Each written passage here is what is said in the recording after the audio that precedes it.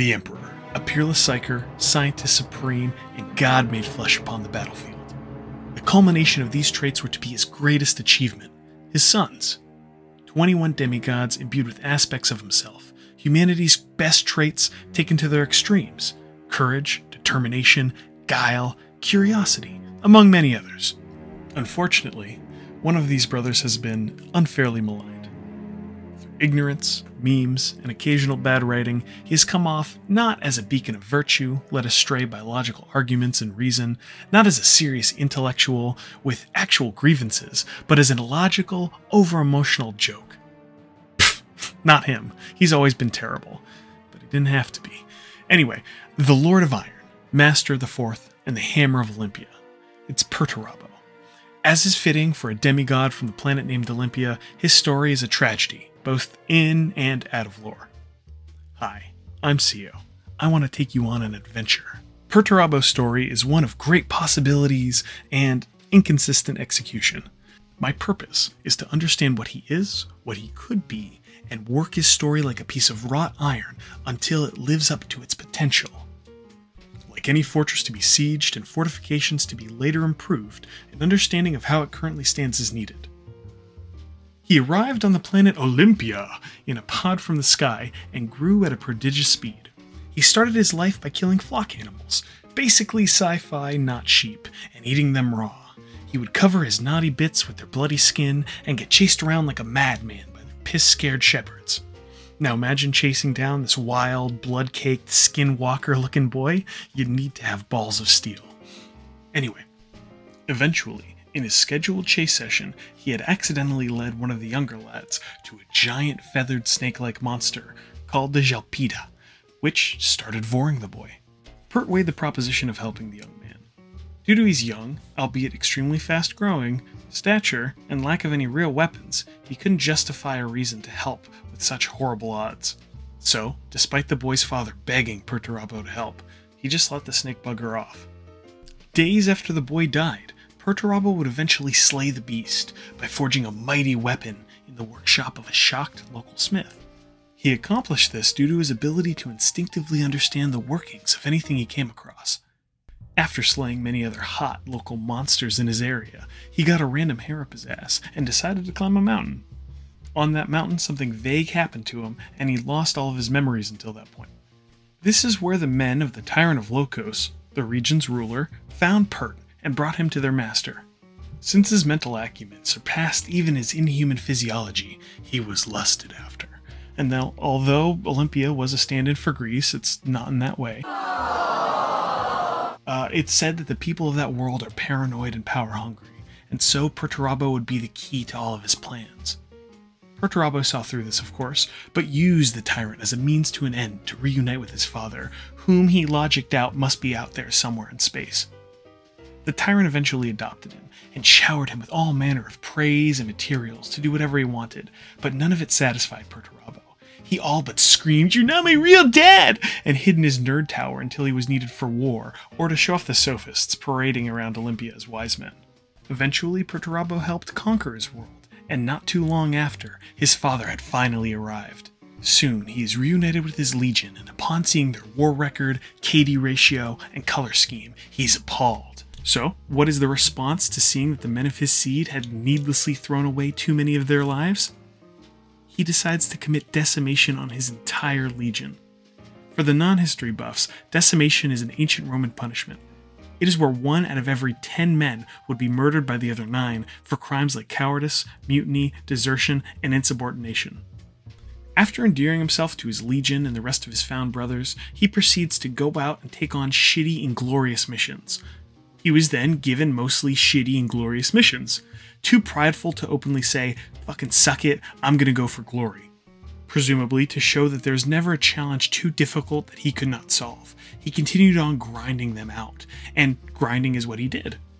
Once again, despite all the talk about his logical mind, he did the dumbest thing and ground down his entire legion fighting in the most brutal ways. After a particularly horrible campaign, he found out that his homeworld of Olympia had rebelled, and he fucking loses it. He flies his ass over there as quickly as he can and puts on a little show and dance to really dig into the people about how badly they fucked up. before he orbitably bombs some of them and has his legion terrorize the cities that he did not.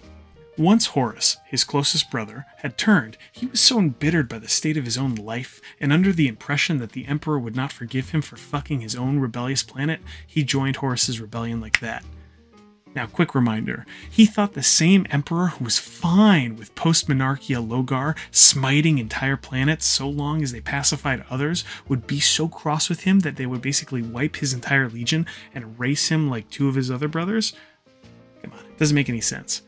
Also, it was not an irreversible fucking, just a massive lubeless one, meaning he done blowed up a lot of cities and enslaved many of the people, but it's not like he committed exterminatus on the planet. They could have rebuilt, and they could have still had an entire planet dedicated to the Emperor. He then proceeds to do a bunch of big brain tactical stuff before being the only sane man directly orchestrating the Siege of Terra. He does it until he's had enough of everyone's anarchistic shit and fucks off into space. That's about where it leaves him pre-40k. There's some stuff with fighting with his other brothers and petty nonsense, but for the main characterization that we get of Perturabo, that's the gist of it.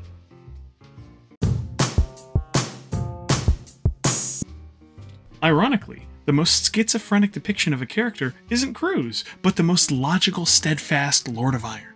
I'd argue his depictions and references to him fall into three camps: Dour and Shitty, logical, cold, and practical genius, humane, and fallible. Starting with Dour and Shitty, his portrayal as a bitter piece of shit begins early in the Black Library Horus Heresy series. In books like Fulgrim, we have references to him like this. Fulgrim recoiled and turned back to his brother, the disgust at such a menial role horrifying and repugnant. The exquisite sensation flooding his body at the baiting of the War Master faded and left him hollow inside. You would consign me to the role of Castellan, as some housekeeper making your property ready for your grand entrance? Why not send for Perturabo? This kind of thing is more to his liking. Perturabo has his own role to play, said Horus. Even now, he prepares to lay waste to his homeworld in my name. We shall be hearing more of our bitter brother very soon. Have no fear of that.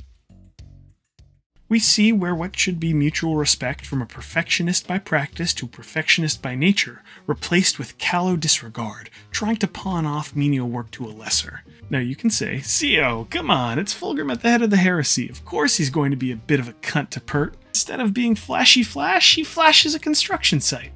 And I can grant that logic to some degree. But Horus, who should basically be one of his only friends, still talks shit about our quote-unquote bitter brother. While Horus could be using his charisma to match Fulgrim's energy, what it does is portray to the reader that Pert is an entirely known quantity to his brothers. A bitter shit. Let's look at examples from both of Perturabo's origin stories. In the Primarch novel, Perturabo, the Hammer of Olympia, we see Damokos, the Tyrant of Lokos, as he comes to Perturabo's tower to discuss his upcoming name day. Like any father dealing with a moody son, he is frustrated and goes on to say, "You are the most honored youth in the city, and you behave poorly. Do you expect gratitude? For the endless tests? For the sniveling intellectuals who would come to denounce me as a fraud? For the members of your court who would see me dead? These are unpleasantnesses that any highborn of Olympia must suffer. It is the price of power. When will you see, my lord, that I am not like you?" Perturabo's anger was always sudden. His shout was deafening. The avians in their cages cooed unhappily. Nevertheless, he held his pen away from his work, so as to not spoil it. A single drop of ink fell to the floor. "When will you see that it does not matter what you are, but how you are regarded?" said Damokos. "You resent me when I have done nothing but show you kindness. I love you as a son." "Fathers do not use their sons," grumbled Perturabo. This is the response of a moody, hormonal teenager, ungratefully raging at his wealthy father for not spending enough time with him. Not the reply of a being who prides himself on logic and could count the atoms of the hairs in your head in the time it takes you to do simple multiplication. In the short, titled The Emperor's Architect, it follows two remembrancers, Marissa and Oliver, as they travel across Olympia to write a book about Perturabo. In an attempt to learn more about his early life, despite Perturabo not being available, they go to a smith's shrine and find a man named Gerademos. He is the son of Andos, Pert's adoptive brother.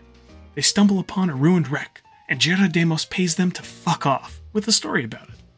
It goes like this. Andos was a noble man, Gerardamos began. He was kind and thoughtful. Indeed, he was so different to the rest of Damokos' kin, there were whispers he was a foreign seed, sprouted in the poisoned soil of that house. Is it true? Asked Oliver. No, I have myself been gene-typed to settle the matter. Damokos was my great-grandfather. Then you could be rich, said Oliver. Rich? Gerardamos smiled humorlessly. I would have nothing to do with him. He was as bad as his foster child, said the smith angrily. Andos was a great craftsman. Were it not for Perturabo, he would have been the genius of this age. There was little art or craft he could not turn his hand to, nothing he could not make beautiful.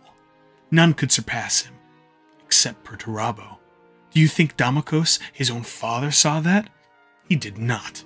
Damokos was bedazzled by Perturabo, and what service the foreign youth could do for him.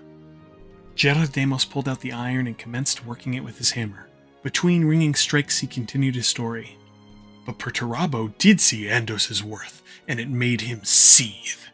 He goaded Andos constantly into competition, vying with him to see who could make the most marvelous art or fashion the finest weapon.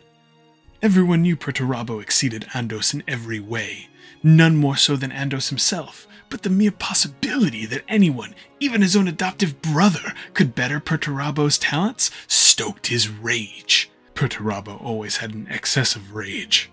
So, Perturabo contested with Andos, and beat him, and contested with him again, and beat him, and each time he exulted in his triumph. It was pathetic, like a 10-year-old crowing that he outmatched his 3-year-old brother in the wrestling ring. This does not accord with the official accounts of his life, said Marissa. A hard strike sent a fan of sparks from the iron. Gerardamos held up the iron in his tongs and peered at it critically. It was taking the shape of a sword. The metal cooled to a dull ruby, and he thrust it back into the coals. The bellows began their pumping once more. Of course it doesn't. Perturabo wrote the official accounts. Before the Emperor came, he presented a face to the world that he thought of as calm and commanding, but was in truth sullen. He hid his envies, though not all of his rages. The story was told to me by my father, who heard it from my grandfather. You want a true account of the Primarch, you won't get a better one than this. One day, Perturabo challenged Andos yet again. By this time, my grandfather's patience had run out. He had come to middle age, and he had withdrawn to his workshops. He had no desire to prove anything to anyone, only to continue his business in the shadow of the warlord of Low-Coast as best he could. Perturabo would not let him be.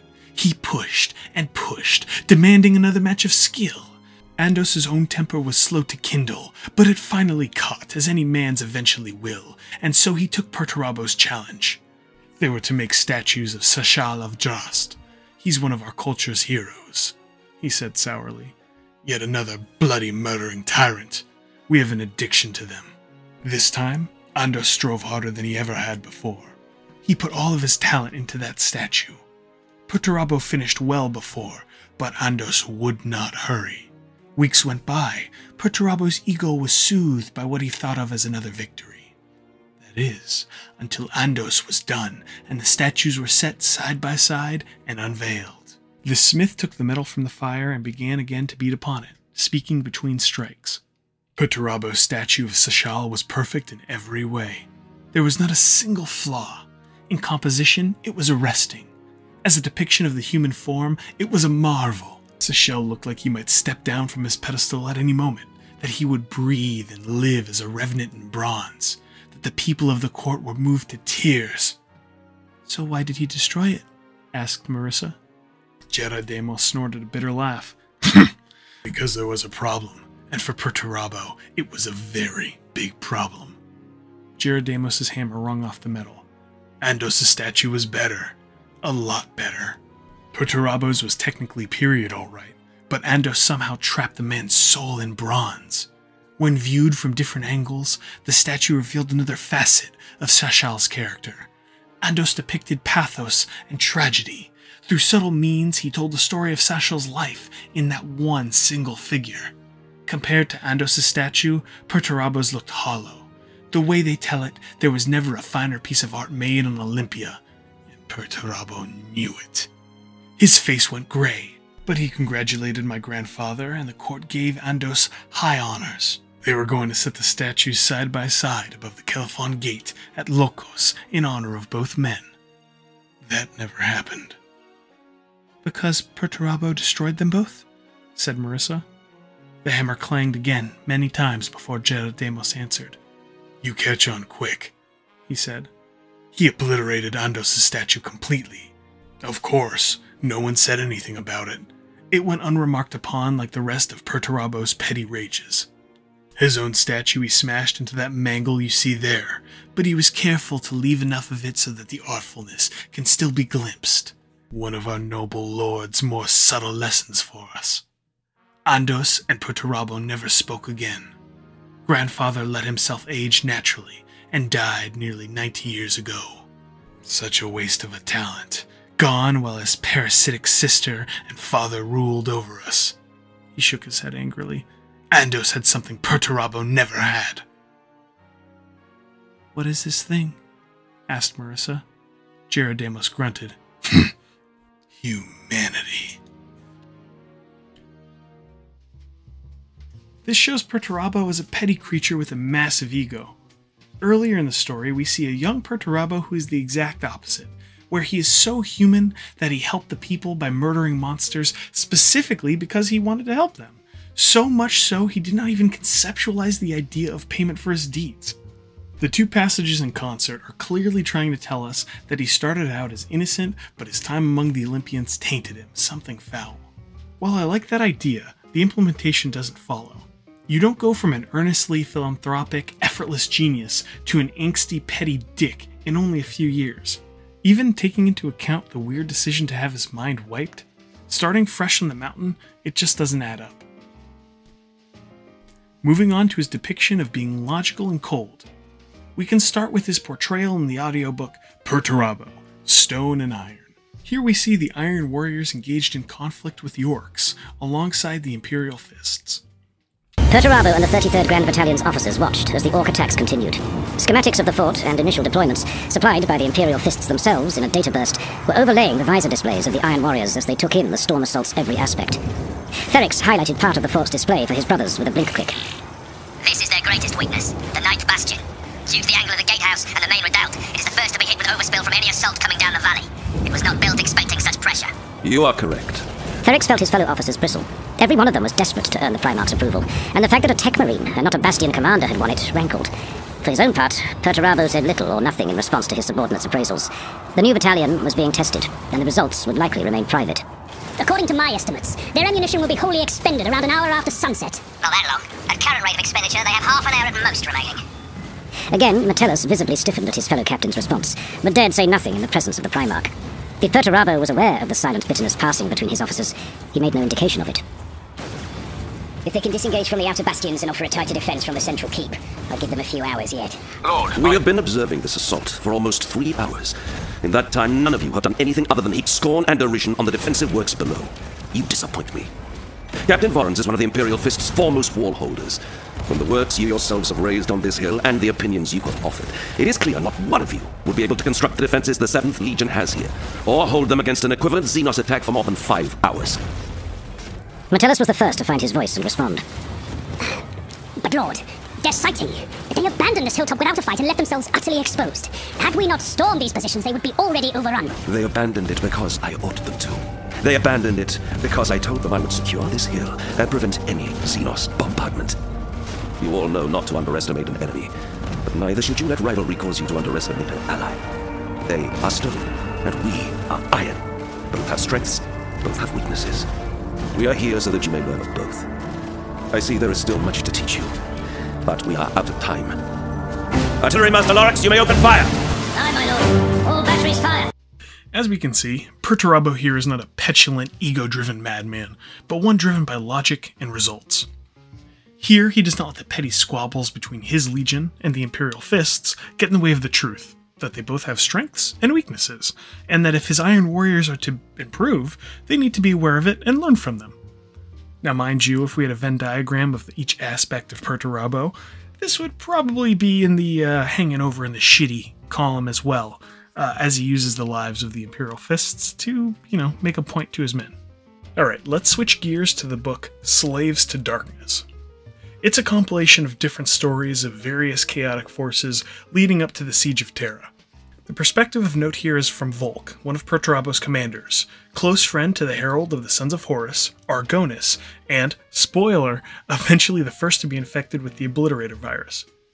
The one that makes you look like you covered a normal man action figure in flesh-colored Play-Doh and smushed in an entirely shattered tank and every sort of loose bit, and then went to the bottom of your toy box and gathered every loose gun you could find and smushed it in there as well. He's the first one of those.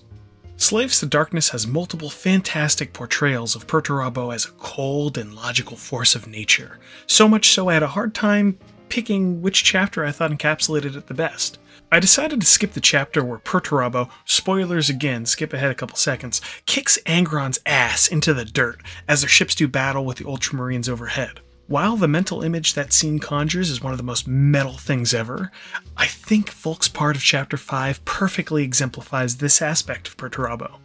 So much so, I'm just going to read you the whole thing. Volk. Perturabo watched the flow of cold data from the heart of the Iron Blood. Screens hung from the ceiling around him. Tactical information scrolled across them in an endless cascade. These were not displays that turned details into maps and readouts. This was primary data from across the Iron Blood's fleet.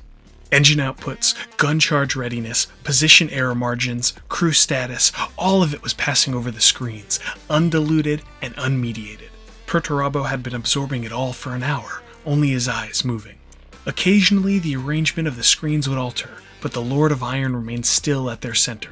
His iron circle automata surrounded him in a loose ring. Green sensor beams flicked from their eyes, washing back and forth over their surroundings.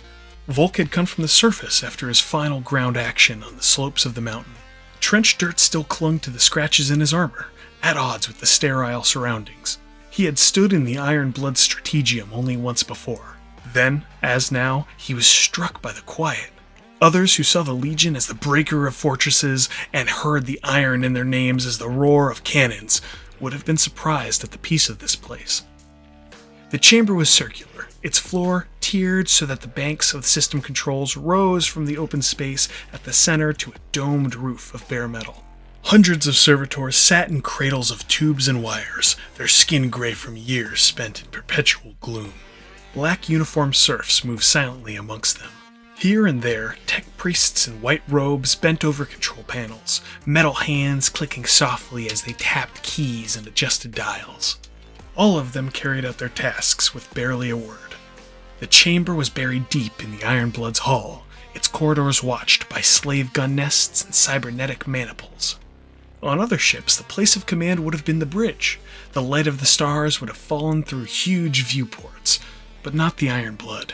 Even before the first engagement of the war, Perturabo had kept the interior of the ship sealed from the view of the void beyond. Part of this was purely practical. Viewports were points of weakness in the hull, and afforded no advantage in battle. Their absence also focused the mind. Everything that you needed to see was before you. It said, let nothing distract you from it. The last reason, Volk suspected, was a lesson taught by Siegecraft and retaught by the last decade of fighting warriors who possessed the same base capabilities of the 4th Legion. A typical bridge, high on the hull of a ship, was too easy a target. All elements are in place, said Perturabo, his voice low but carrying across the chamber. Begin the first phase. By your will, came the reply from the serfs. The hum of control systems blended with the murmur of the crew passing orders. The vibrations of the ship were a bass note that rose through Volk's feet. He had tried to read and collate the data passing before Perturabo, but he had eventually had to admit defeat. There was simply too much. He had risen through the Legion's hierarchy and passed through layers of mental conditioning that allowed him to function at levels of tactical complexity that would break most mortals' minds. But this was like trying to drink from a waterfall. He could read generalities and hazy impressions of the reality of the void outside the ship, but that was all. Argonis removed his helmet and locked it to his belt. The light of the data screens flickered in his eyes. Volk could tell that the emissary was about to speak. You wish to see what the War Master's command has brought about, said Perturabo, his head turning to look at Argonis. His skin was parchment pale, drawn tight over the skull beneath. His armor hissed with hidden pistons, flexed like muscles. Argonis nodded. Perturabo gestured. A cone of light sprang into being. Kraid and its systems glowed green in the projection. A spiral of ships extended from the planet's northern pole, each marked in green. The enemy war fleet held off, watching and waiting to see what the Lord of Iron was doing. Sensor data ringed each of the enemy ships. Most were medium-tonnage warships, crewed by humans. 2 were behemoths of the void. The Akrisas and the Nebula-born were both war barks of the Cassini dynasty, exiled lords of the Jovian void clans, returned to the edge of the galactic rim. Besides these hung the serrated barb of a lone Legionaries Astartes cruiser. The Council of Eternity gleamed with bronze plating, and the symbol of the Ultramarine sat above its prow, clutched in the claws of a silver hawk. It was a considerable force. Not enough to blockade a world, but more than enough to dispute one. Volk took in the display, his eyes moving over the clusters of enemies, assimilating the position. Argonis spoke his thoughts out loud. "That is the dagger of Orion," said the emissary, nodding at the deployment patterns of the enemy ships. "The Ultramarines are cautious, but they will strike once it is clear what our ships intend." "You're a scholar of void war as well as an ambassador," said Perturabo. "Tell me then, what would you do to break clear of the system?" Argonis did not hesitate. "Send 2 substantial forces running for the inner reaches of the system. Draw them to counter, and then advance your fleet directly at those trying to contain you. Concentrate strikes and burn at a maximum speed to break through." "Simple and direct," rasped Perturabo. "I can almost taste the Chthonian ash in it." Perturabo's eyes narrowed as they turned from the emissary to the screens of data. "But Gilliman's dogs stand against us, and while they are many things, they are not fools." He breathed and raised a hand. The weapon pods on his back vented cooling gas in a hissing exhalation. His fingers opened with a melody of soothing gears. The thrum of distant engines increased. On the display, the markers of the Iron Blood began to move. "They have already theorized that part of the fleet might be trying to break out." Signals and data markers sparkled amongst the Iron Warrior ships. "They have already made allowances for that fact." The Iron Blood's fleet was accelerating. The spiral formation of the ships began to rotate faster. "Your plan would still work. We would still break through. Casualties would be almost identical to those we shall sustain." Volk watched as the enemy elements began to respond. Ordnance launch warnings flashed beside the cluster of ships. In his mind, he heard the roar as the torpedoes kissed the void, and the engines flared to full power. In the stratagem, all was silent, and the distant growl of the plasma reactors sounded like the echo of gathering thunder. "Inadequate solution," said Perturabo, "but one that misses the point." Weapon and full battle readiness icons flashed through the Iron Warrior's fleet. "There are 4 elements to our force. 1 remains here to hold the void for as long as the battle on the surface lasts. 2 are battle fleets that will make for Mondus Kraton and Numenos, and from there travel to the Beta Garmin breach to the muster at Ulanor." Lord Perturabo, called a tactical serf from the tiers of the system stations. all elements await your word. Perturabo did not shift his gaze from Argonis. The emissary returned it unblinking. "Do you know what the true nature of iron is? Even when still, even when it is a lump of ore in the ground, iron dreams, for it knows its purpose." He looked at the serf who had spoken a second before. He nodded. "That purpose is to cut." The serf turned, gesturing to her underlings. "To crush," said Perturabo, in a voice that rasped like a whetstone on a keen edge. Orders crackled across the Vox. The scads of data reflected in Perturabo's eyes, flickered and began to flow faster. "To break." The hollow display was rotating, the view broadening. The entirety of the Iron Warrior's fleet was dropping into formation around, and behind the Iron Blood as the vast capital ship accelerated. The enemy ships' groups were moving too, burning on attack vectors, sliding against the stars so that they could plunge into the mass of Iron Warrior's ships like hawks through a flock of doves. But they were moving too slowly, and Volk could tell that in their theoretical projections, the commanders had assumed that a force would remain close to Kraid, and that even if they came into strength, the Iron Warriors would not come as a whole, that they could not cohere as fast as they had. "I have always admired Chthonian directness," said Perturabo, his gaze again locked on Argonis, as the glow of battle data flared and shifted behind him. The spear thrust, the single strike which ends all conflict. But a spear thrust is only as good as a target it strikes at. You're not withdrawing from the system, began Argonis. Volk's gust of laughter cut him off. Volk looked at the Primarch, biting back the cold humor that had risen in him as he realized what they were doing. Perturabo glanced at him, and in the lightless depths of the Primarch's gaze, he saw a flicker of something he had not seen in a long time. A connection. A moment of shared understanding, so strong that for that instant, he felt that his next thought was an echo of Perturabo's own. Perturabo did not answer for a moment. He was watching as the casualty values rose. Because we were made to build, but now we exist to destroy. Then he raised a hand, and with a flick, the screens of data were blank, and the air where the hollow projections had been, empty. Send the orders for the fleet elements to separate, and translate to the warp as soon as we are past the system threshold. Our course? Asked Argonis as Perturabo turned and moved towards the chamber doors. The iron circle turned their green gaze on the emissary. Fine gears clicked and whirled in their arms as they shifted posture fractionally. Volk was reminded of the muscles flexing in a warrior's sword arm. Argonis' face remained impassive. Where are we bound? He called. Even Angron's wild dogs need bullets and armor, said Forex.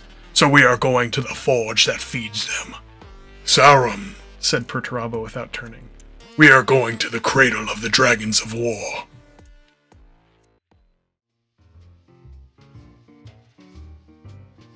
The first time I read that was when Perturabo as a character really came alive to me.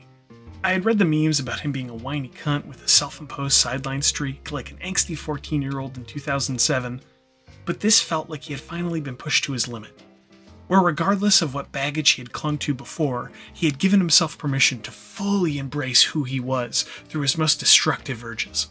The image of him sitting there, just absorbing raw data of everything his entire fleet could gather, and in his head, parsing it and extrapolating an optimal fleet strategy, was so evocative of the different level he was on. It sold the Siege of Terra and the idea of him orchestrating a space and land war by himself, despite his brothers being drugged up on retard god juice. Expanding upon that, something else I really dug about his portrayal is the question that it poses. Is this cold, almost robotic exterior who he really is, being let loose, or is it just a show of stoic competence for his men and the guest? That question kept kicking back in my mind when he's later beating down Angron, and he's snarling and roaring out insults about how he's just a puppet of Khorne now. I love it because that makes him so much more human, because he's this entirely hyper competent guy, like a Japanese salaryman who's had enough of all of the bullshit, who knows how to manage people and put on the face, but just he's at his limit and now he finally has the tools to let loose. Practical genius, humane, and fallible. This is the golden area. These depictions are not jokes or caricatures, but well-rounded portrayals which show that despite his superhuman abilities, Perturabo is deep down as human as any of us.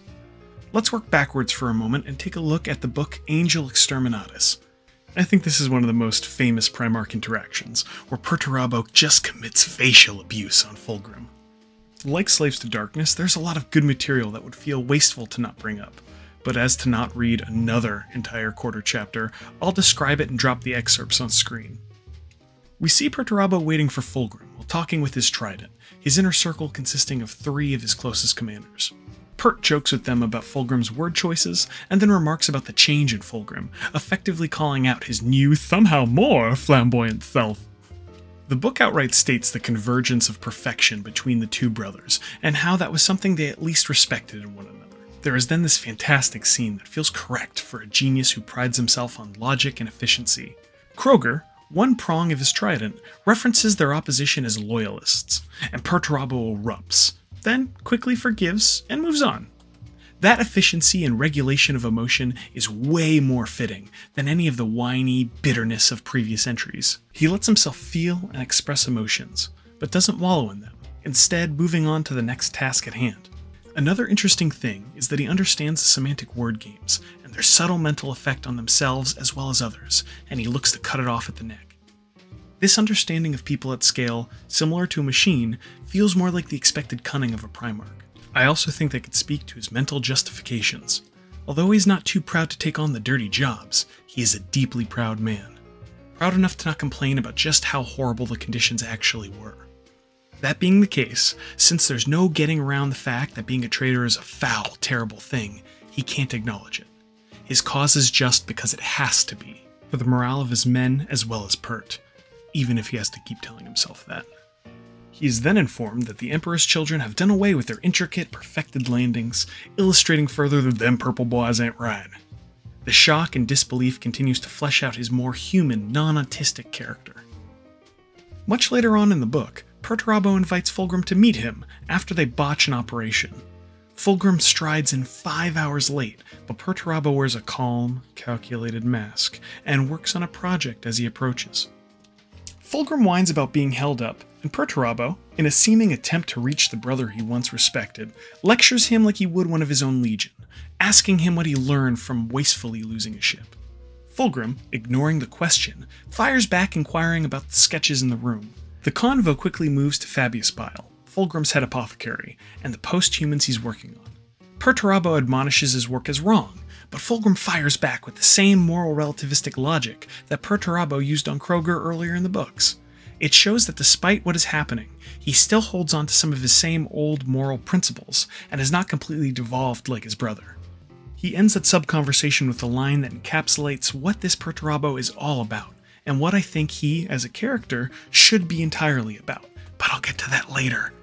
Logic-driven wisdom. Fulgrim starts asking Perturabo about the perpetual motion machine he's working on. Pert tells him that it used to work, and Vulcan made it. Fulgrim immediately backhands Vulcan, saying he's nothing more than a weaponsmith, and Perturabo immediately puts the kibosh on that, and espouses Vulcan's love for the forge craft. Fulgrim is/was a perfectionist, and would presumably know enough about his brothers to try to have the edge in statescraft, as well as being no chump in the various arts. See Ferris/Pert's hammer. The implication that Perturabo knows and respects Vulcan better than Fulgrim is sweet in a whole new way. It makes you wonder what kind of relationship they had. Was he a tsundere, outwardly cold but secretly respected him? Or was it like Magnus, not to spoil it, but one of mutual respect and admiration? If the latter, then the negative portrayal of him being a prickly pear to everyone is starting to have a few holes in it. Fulgrim straight up insults Vulcan, and Perturabo gives him the old, just come here, I just want to talk to you, I just want to show you this thing, so just come over here for a second, before he smashes his head into the machine by pulling his hair like some sort of shitty Real Housewife star who's had enough. He then proceeds to Don Frey's face into a sloppy mess.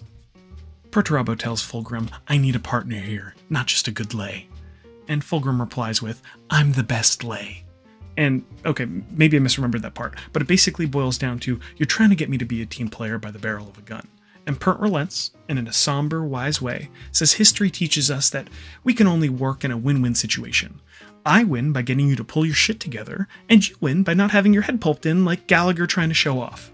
Fulgrim agrees and basically walks away, flicking his collar and limping like a pimp who just got his ass beat but cannot not peacock. Also, after thinking about it, you could interpret Fulgrim insulting Vulcan as the last straw, and Pert smashing his face as the consequence. I mean, you probably shouldn't, but you could, and I find that almost sweet. Ending that scene, Perturabo, like a classic introvert, is drained from the social experience. Unlike other depictions of him being a self-centered egomaniac, despite his exhaustion, he asks Forex, another prong of the trident, what is causing his, I'm not mad, I don't know what you're talking about, I'll tell you at 3 a.m. when you're half asleep, girlfriend face. It ends with him saying, Pert, baby, I know you did what you had to do, but maybe kicking the shit out of the most self-aggrandizing, egotistic narcissist in the galaxy, short of your average Dark Eldar, in front of his men, may not have been the best idea. I love this ending because it highlights that even if his reasoning is sound, he composes himself, makes the right moves at the right time, he still can come to the wrong conclusion. This is something to keep in mind later. But for now, let's move on to a pre-fall example in the Book of Magnus the Red, Master of Prospero. Here is one of the closest things to a friend I've seen Perturabo have. Despite one being into anime and D&D, and the other being into guns and trains, the dynamic is so enjoyable because of the common bond between these two autistic nerds. You can really feel a mutual respect for each other's capabilities, and it's almost like both can finally breathe, being around one of the only people in the entire galaxy who is on the same mental plane as each other. The following passage has been shown on YouTube a few times, for good reason. It both highlights the virtues and vices of both brothers. You really believe there is some ancient knowledge buried in Zarukan that will explain why Morningstar survived Old Night unscathed? I'm certain of it, said Magnus. In anyone else I would say such certainty was arrogance, sighed Perturabo, letting the data on the plotter table disperse like smoke. When have I ever been wrong about such things? Asked Magnus. Never, admitted Perturabo, stepping towards the sheet-covered workbenches at the perimeter of the mezzanine. But there's a first time for everything, and I need all of your warriors on board. But here, I wanted to show you something. The Primarch pulled back a white sheet to reveal a haphazard arrangement of half-finished projects, contraptions of mysterious purpose, and beautiful arrangement of gears and motors. This is my workshop, said Perturabo. It is just as I expected, said Magnus, delightedly moving from bench to bench to examine the pieces lying around the edge of the workshop. He lifted a sheet of wax paper laid beside a partially completed model of a grand amphitheater. The Thalacron, said Magnus. You've begun work on it. Not yet, said Perturabo. Soon. When the crusade is done, and we have heroic tales aplenty to fill it with song, then I'll build it. On the mountains across from Father's palace. I will be there to see it unveiled, promised Magnus, and his enthusiasm for his brother's works was genuine and contagious. He and Perturabo spoke as brothers who had shared every memory from birth to this moment, yet they had known each other for only a few short years. Magnus had once spoken of how he and Perturabo had spent time together on Terra, recovering the relic of a long-dead polymath and unearthing arcana from forgotten places of old Earth. Artharva had thrilled to hear such tales, relishing every opportunity to learn more of his gene-sire. The obvious love between these godlike warriors filled the workshop with a swelling feeling of confraternity, a bond of brotherhood that could never be broken. This will be of interest to you, brother, said Perturabo, holding out a complex arrangement of curved metal, winding mechanisms, and adjustable lenses. I made a replica of the Antikythera just like you asked. To see so delicate a mechanism in Perturabo's hands seemed incongruous, as most apparatus bearing the stamp of the Iron Warriors that Atharva had seen, save for those within this chamber, had been brutally functional. Does it work? I am not entirely sure, answered Perturabo. You never fully explained its intended purpose, or how exactly it was designed to function. You built it, said Magnus. What do you think it does?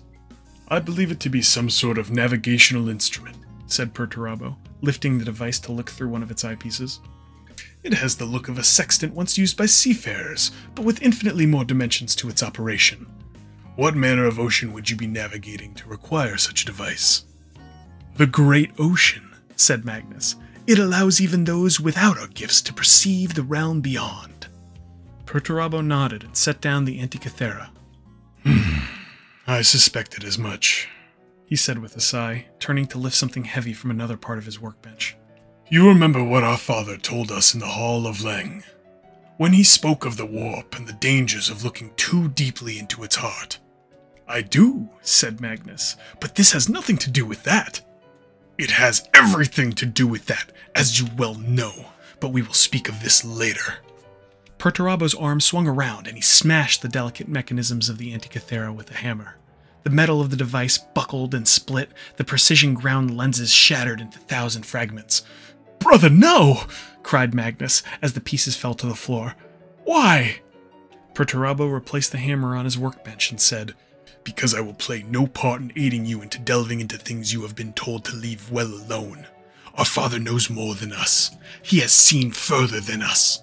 If he tells us there are regions of the warp into which even he does not dare look, then we are beholden to accept that. Magnus stared at the ruined device in disbelief.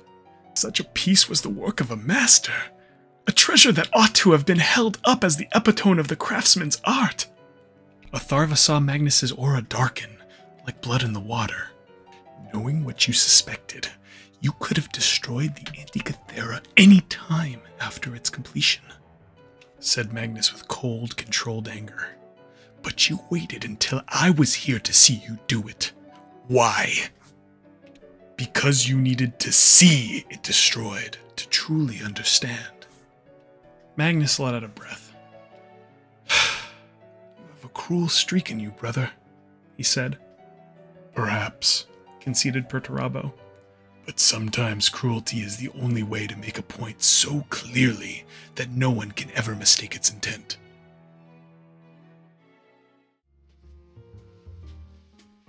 The text is pretty on the nose about how these bros are nerding it out and loving each other's company.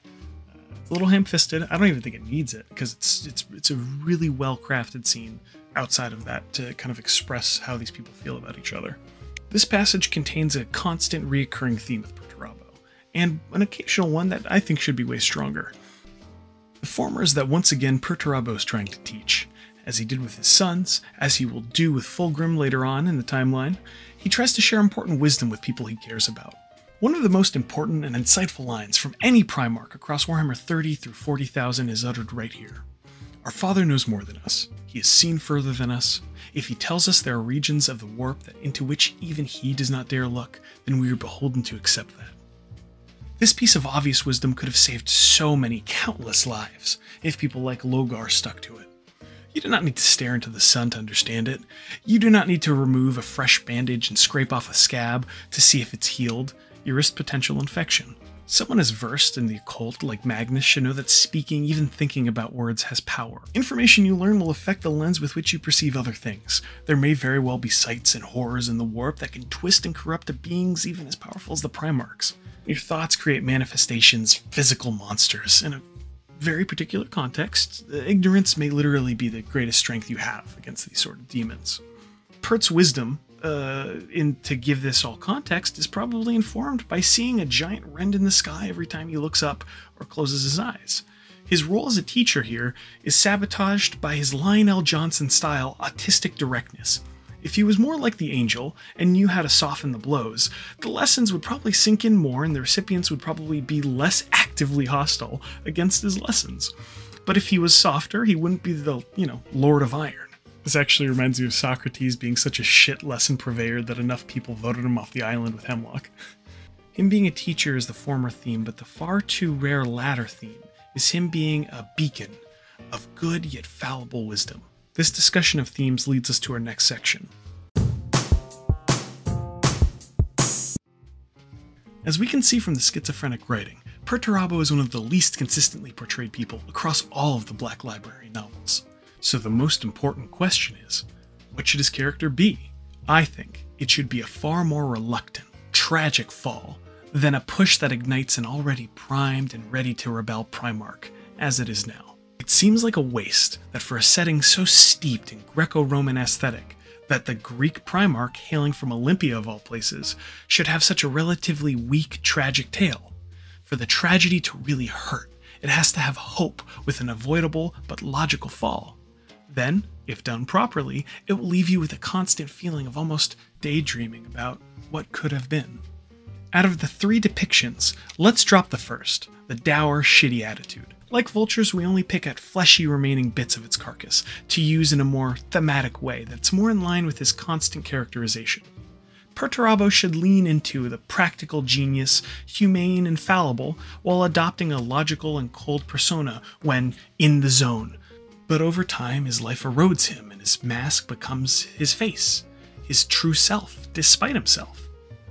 Instead of contrivances like the layer blade for Fulgrim, or being set up to fall from the beginning like Angron, you should see a lot of future potential in Perturabo.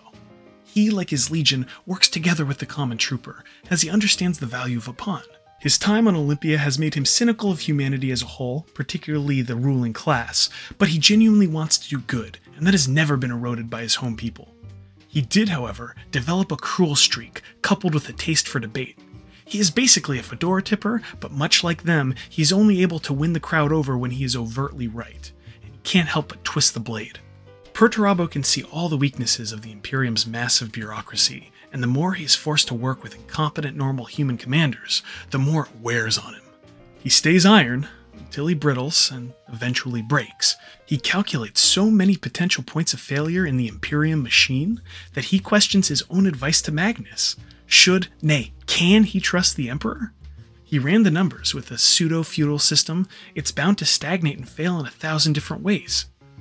With Horus's supernatural charisma, he's able to push Perturabo over the edge, have him logic out some seemingly cogent reasoning, and reluctantly defect. While he recognizes his worst traits and tries to ebb them, they are exacerbated over time in proportion to his good traits being slowly whittled down by the constant human grind until he becomes cold and iron in both personality and philosophy. His relationship with his brother should change quite a bit. Instead of being cold and standoffish, he's aggressive and direct like Dourn, but instead of the grudging respect that he gets, Pert turns people off.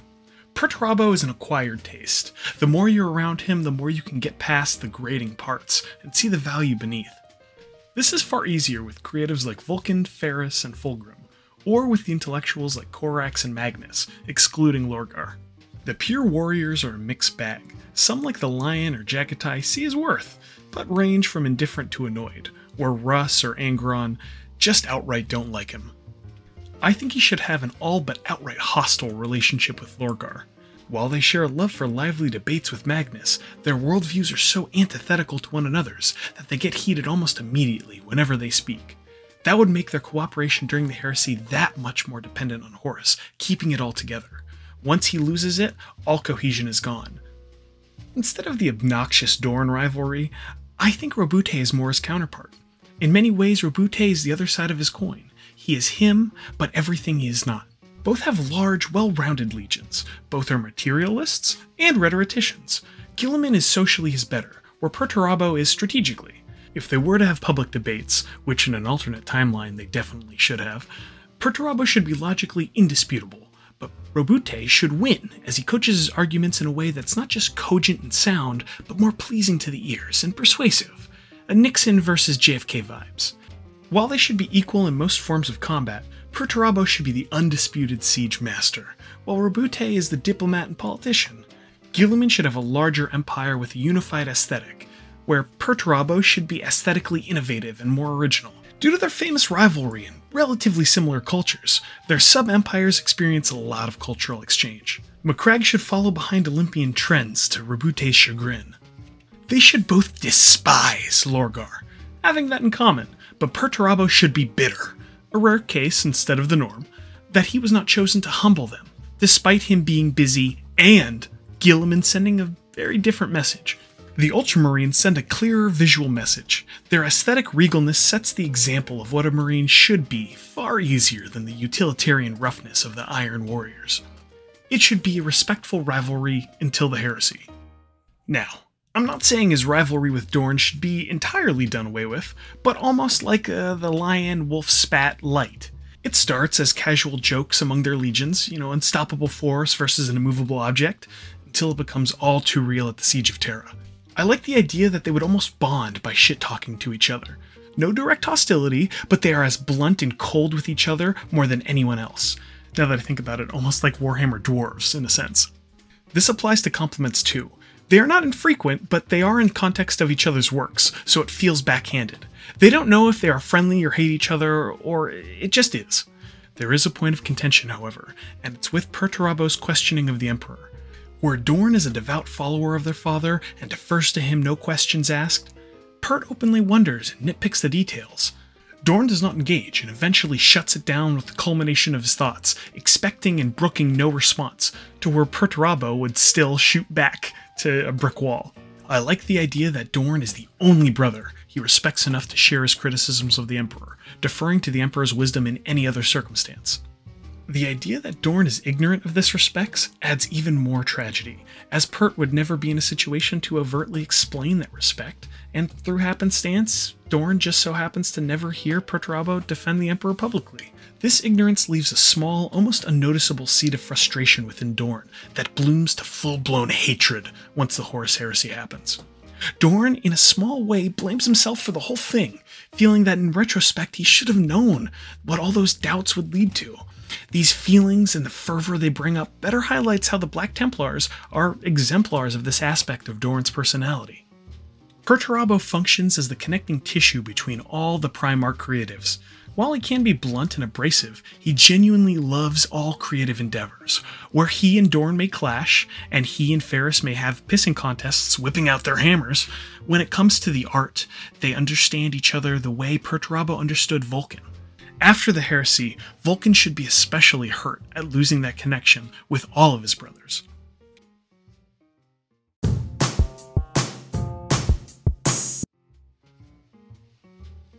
For his current story overall, there is so much arbitrariness, like his random, unexplained memory loss, or his weak feud with Dorn. His story could go from one of the worst to one of the best if it was focused. The themes that run through his story should be human nature in conflict with the logical mind, a teacher with good intentions but bad execution, a logical philosopher whose starting premise is informed by his trauma and cynicism. These are chosen for Perturabo as they are the juiciest reoccurring themes I've found while reading his books, and they have the most potential to lead him to a tragic fall. Human nature in conflict with the logical mind is there from the very start of his story. The decision whether or not to save the boy from the giant snake, where his nature is to help his fellow humans, and it's at odds with his engine, his logical reasoning. His powerful innate mental gifts, intentionally installed in him by the Emperor, directly conflicting with his just as intentionally innate nature, just screams constant drama, driven by hard choices. There is also the self-reflection and internal conflict.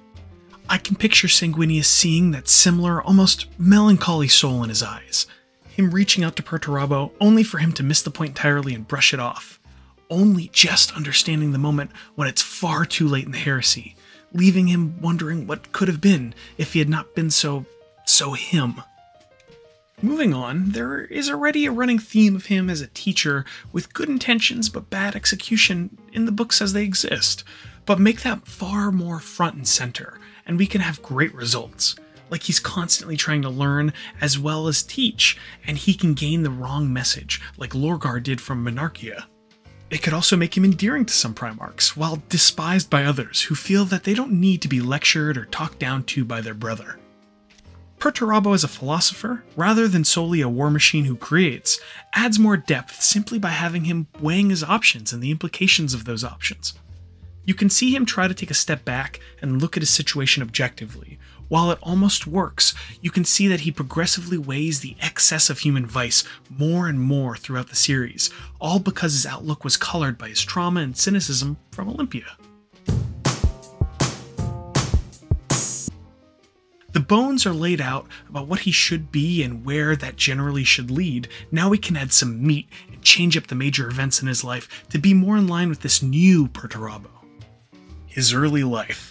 The idea that even the lowest shepherds on Olympia were as selfish as the most power-hungry political tyrants never made sense, without a good reason like them being previously disposed rulers or something. The idea that everyone is just out for personal gain, even people whose survival necessitates cooperation, is absurd. I think it makes far more sense for the lowly shepherd, whose life and livelihood is constantly at risk from monsters atop all other problems, to be far humbler, grateful for the small mercies of life, knowing that it could all be taken away in an instant, whether from the tyrant or any other monsters. I think it would be far more interesting to have him be brought up by the shepherd's family, a demigod raised by mortals like Heracles. For some of the family, taking him in would almost be an act of substitution for the child they lost, while others would hold a grudge, hurt that he did not help save the boy when he showed that he easily could have by killing the monster, which he does. The lessons learned from the humble people with their kindness and compassion would shape Perturabo and make his eventual disgust at the rulers of Olympia more meaningful. His adoptive parents try to shelter him from the corruptive influence of the ruling class and keep his existence relatively hush-hush, as they know that if the tyrant found out about him, he would take him as a tyrant is ought to do. Unfortunately, after he helps them by killing all the monsters around their lands, helping engineer them a new home, lush, self-sustaining mountainous agriculture, and generally a better way of life, word gets out. The powers that be, like in the normal timeline, offer a reward, and the dead shepherd's brother or another family member sell Perturabo out. A large squad of soldiers go to his house to escort Perturabo. He goes, half out of curiosity and half out of a protective instinct for his family and not wanting them to get caught between the fight. The human social dynamic and danger is new to him, and he wants to learn and observe firsthand what his family has been so concerned about. He makes a deal with the tyrant to help out temporarily. Perturabo knows that there will be no peace with this shrewd man, and only plans to stick around so he can learn more about this world and find the most efficient way to help its people, like his family. There's only one problem. Memory loss. While he's at court, his memory loss begins. With a snap, he finds a broken, old, super-efficient steam-powered engine from the dark age of technology, but as he examines it, he feels a sharp pain like ringing tinnitus. The engine deconstructs in his mind, and he knows everything about it and how to easily fix it, but his memories of his time in the pod become hazy. The loss is gradual at first, but it slowly eats away at his memories of his time before the courts of Olympus. He knows that he is losing his memory, but the harder he tries to access him, the more the loss speeds up. So, all he knows while he's there is that he's disgusted with everyone around him, and he's missing something.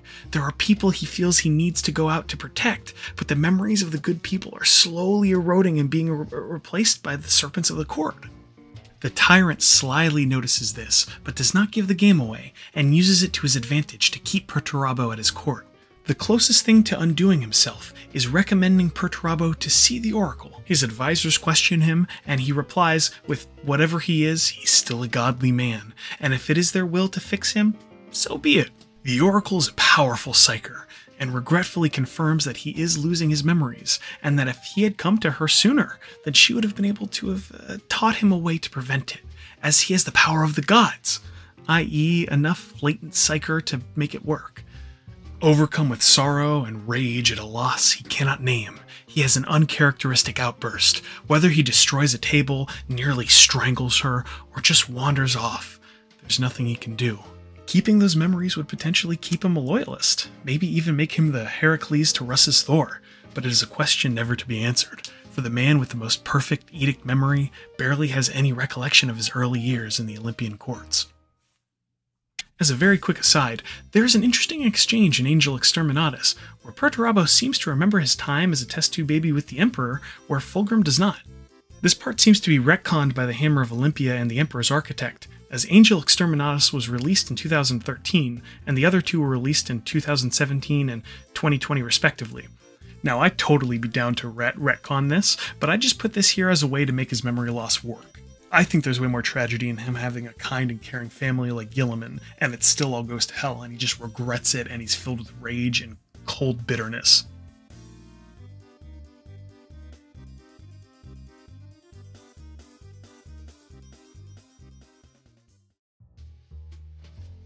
Paranoia. The word in reference to Perturabo has always felt heavy and inappropriate to me. However, Merriam-Webster defines paranoia as the following: mental illness characterized by systematized delusions of persecution or grandeur, usually without hallucinations. And a tendency on the part of an individual or group towards excessive and irrational suspicions and distrustfulness of others. I think it means the second one. Now, this does make sense within the context of Olympia with this passage from the Hammer of Olympia. A servant girl filled it. He took a deep draught and offered it to Perturabo. Perturabo just stared at him. "He will not drink it," explained Damokos. "Why not?" "Because Sinar of Soldalin tried to poison him with a cask of gifted wine.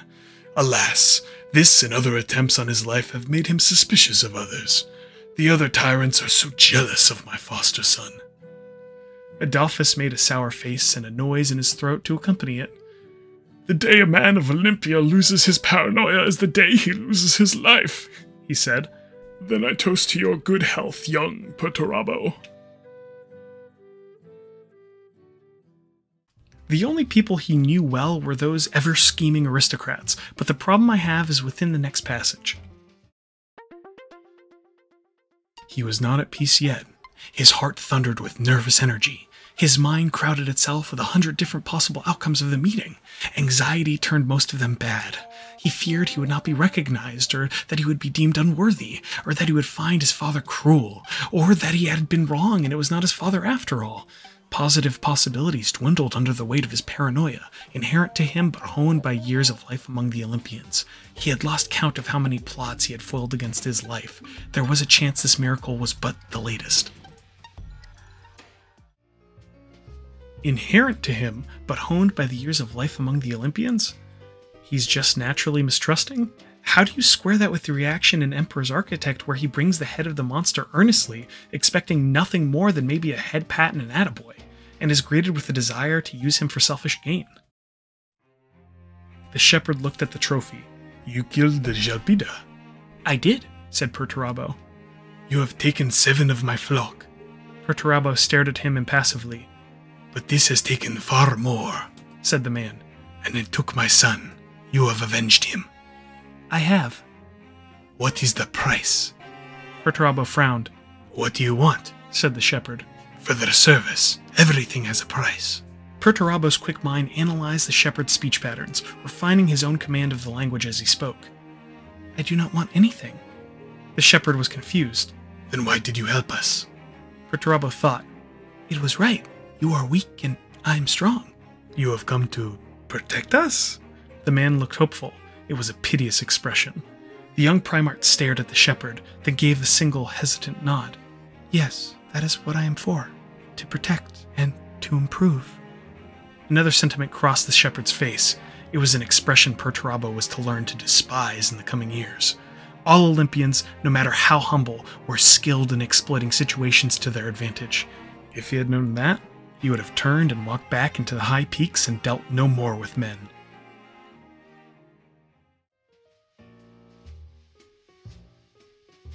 It is apparently so innate that it appears as an effect of his gene seed implantations that you can see here from Index Astartes 1.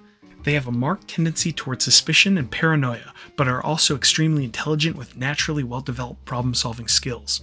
While the gene seed made me do it does work as a hand-wavy excuse to make him and his sons dour and shitty, I can think of a different way of going about this. While being raised by dicks would fuck up a normal kid, I think a Primarch is made of sterner stuff.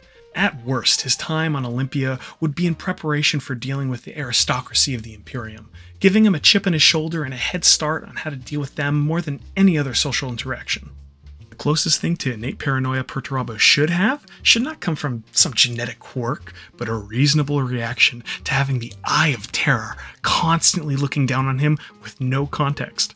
A man whose entire universe not only makes perfect logical sense, but also unfolds itself like a diagram in his mind, has one giant floating aberration that not only can no one else understand, but they can't even see it.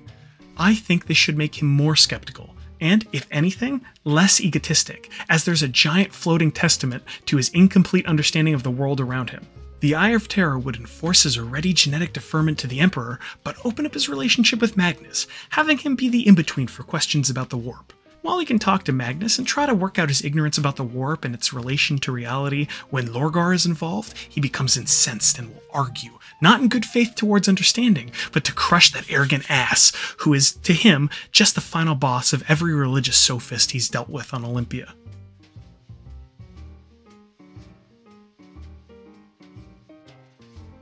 Decimation. Destroying his legion by a 10th for not being good enough is bullshit, plain and simple. I can't imagine the Pert from Angel Exterminatus doing that.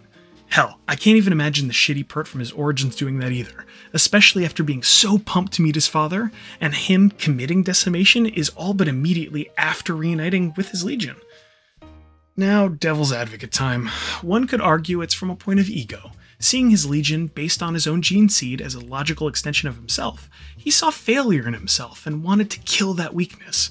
And since he was a massive fish in an incredibly small pond, comparing his legions to that of his brothers, his only equals, that he may snap and order something so horrible.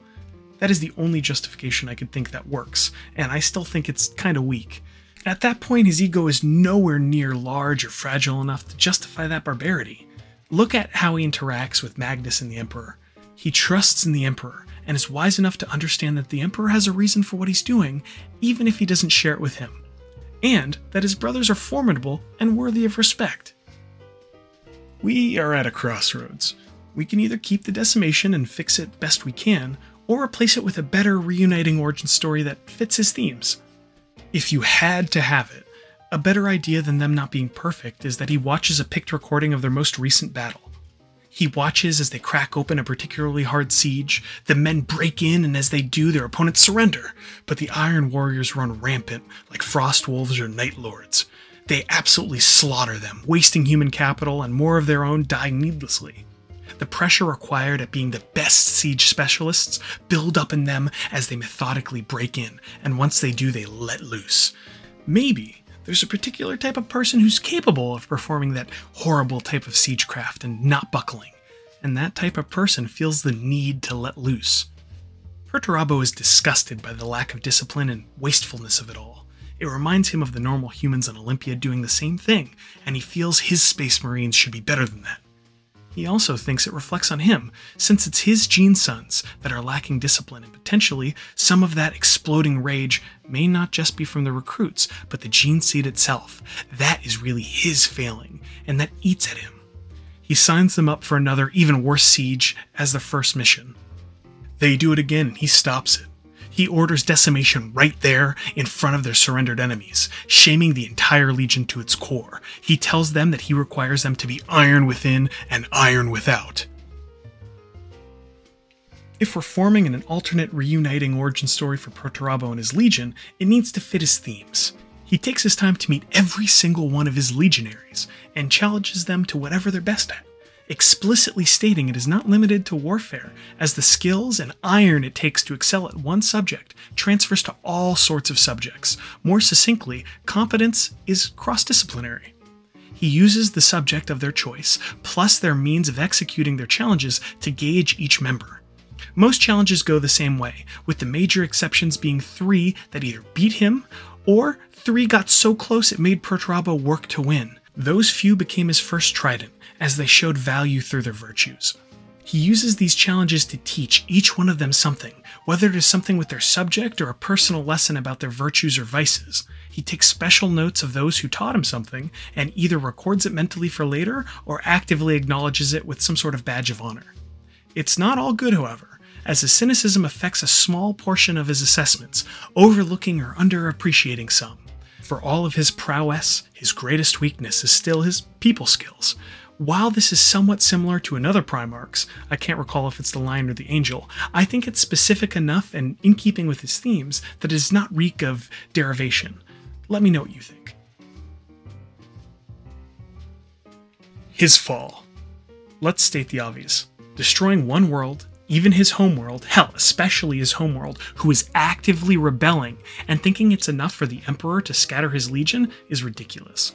Even steel-manning the argument that Perturabo was hyper-emotional and was snapping himself due to just enduring an excruciatingly long, grinding campaign against the Hrud, a time-dilating Xeno who could turn you to dust if there are enough of them and they get close enough, it doesn't explain the reasoning. Cruz and Lorgar have done much worse to way more planets, and assuming even if Pert somehow didn't know about them, the Emperor gave the Primarchs carte blanche to rule their worlds how they saw best. More popular legions have done worse for less.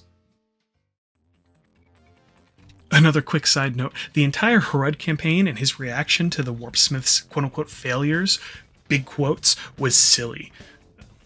Given Pert's tactical acumen, he could easily have ran the simulation of their fights in his mind, considered their status, equipment, manpower, knowledge of the enemy at the time of confrontation, etc., and dollars to donuts even with hindsight. I bet if he put himself in their shoes, he probably would, nay, could not have done much better. Further, a huge part of that book was that Perturabo did more and more of the fighting himself. It doesn't make any sense that he would be so cross with their failure when he could have given them better orders if he could. It was just so dumb. But I am not here to criticize without giving something I think works better. What would a better reason for Perturabo's fall be? I think Perturabo should be frustrated after dealing with a disastrous campaign, which he blames on the actions of a member of the Council of Terra.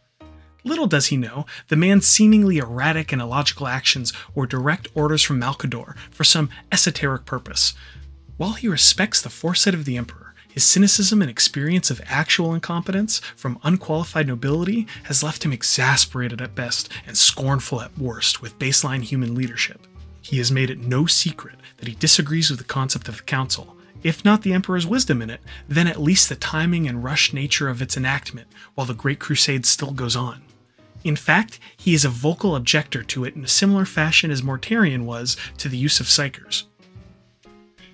Once he has a moment to breathe, he is informed of a meeting request with the War Master as soon as he's available. His psychers send word, and Horus appears unnervingly quickly, almost as if the Warp desperately wants him there. Horus conveys terrible news that their beloved brother Magnus, one of the very few Primarchs that Perturabo can call a true friend, is missing, and Prospero burns. Horace straight up lies to Pert, telling him Russ was like an animal out for blood on the Emperor's orders. Pert has an all but hostile relationship with Russ, as he is outwardly a brute who does not create, only destroys. Perturabo's bias and cynicism clouds his logic, and his love for Magnus overrides any red flags his logical mind may be setting off about Horace's story. In this moment of rare emotional weakness, Horace uses his supernatural charisma, which is further buffed by the warp, to walk Perturabo through the math at how wasteful and detrimental the loss of Magnus and his sons are to the Imperium. Horace gets to really show off his persuasion by sleight of handing every illogical move as a mark against the Emperor's perfection instead of a flaw in his own story. It gets so bad that Horace all but gaslights Perturabo into thinking he convinced Horace to rebel, and that it's a necessary evil for the betterment of humanity to throw off this oppressive, irrational, wannabe god. From there on out, Perturabo gets sucked too deep. He's closest to the traitor legionaries, in that he has to force himself to buy the bullshit that they are selling, like an angel exterminatus, not calling themselves traitors because deep down, he is the only Primarch who regrets the heresy. That feeling is buried deep with the memory that he forgot something he needs to protect on Olympia.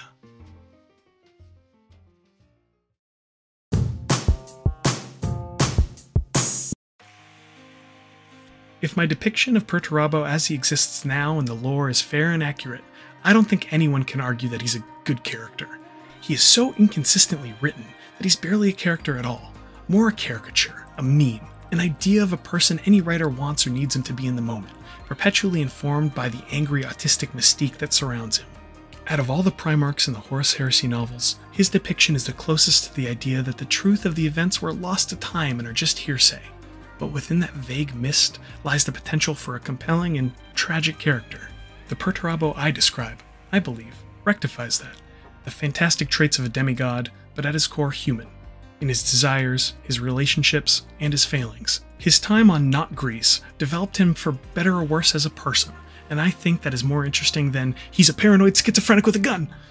Okay, that sounds great, but it doesn't come off nearly as unpredictable and as wild as that sounds. He's just a shitty loner. Him actually having brotherly relationships makes the drama among all of them feel more impactful, while keeping enough space between him and the other brothers he doesn't have an inherent interesting interactions with, so it doesn't feel like a cluttered soap opera. On the other end, the thematic through line between all his actions help keep the events logical and in character, rather than random, arbitrary, and hand-wavy. Well, that's enough for what I think. Let me know what you think about my proposed changes. Do you think they work? Make sense to the story? Fit his theme? Do you think the themes I laid out are appropriate for him? Which decimation replacement makes more sense with his character, or is more interesting to you? Do you have any better ideas for Perturabo? Because I actually want to hear it. Obviously, I really dig the character, and would like to, at least even if it's in my own head, see him reach his potential. So I'm all ears, and probably reply to each and every comment obsessively or something. If you like the character reconstruction, like the video, do the stupid sub thing, and just let me know. I love writing, and the interaction with any art I create motivates me to do more of this. At the end of the day, the stuff I make is just things I think are cool and don't exist yet, so sharing that firsthand really makes me happy. On that note, I have my second entry in my Warhammer Alternate History series, The Angel Apostasy, in the works. It's the Hammer of Olympia himself, Perturabo. In the meantime, check out my first one, Vulcan's Inferno. Spoilers, it's got a lewd, gross, dark Eldar homunculus scene. It's fucked up, and I'd love for as many people to see it as possible. Thanks for watching. Until next time, see you.